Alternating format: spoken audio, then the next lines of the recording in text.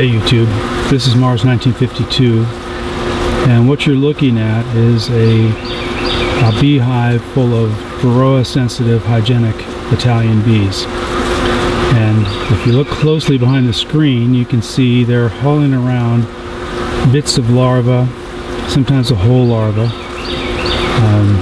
It's usually pretty hard to catch them hauling that stuff out of the hive because they do it quickly, but these guys have been penned up all night waiting for me to put this screen on, and a few of them escaped here while I was putting the screen on, but you can see a number of them in there with larvae. Now I'm going to release them here. I'm going to open this door.